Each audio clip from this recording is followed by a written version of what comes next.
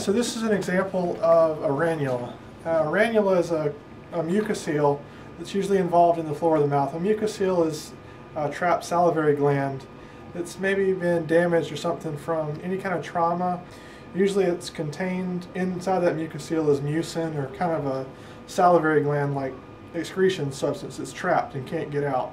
The treatment for a ranula, usually for a simple ranula like this, is it's called marsupialization, where we unroof the top of the ranula and suture the top of the ranula to the floor of the mouth and allow that trapped salivary gland to become, we open it up so it's not trapped anymore. Okay, so it can drain. Exactly.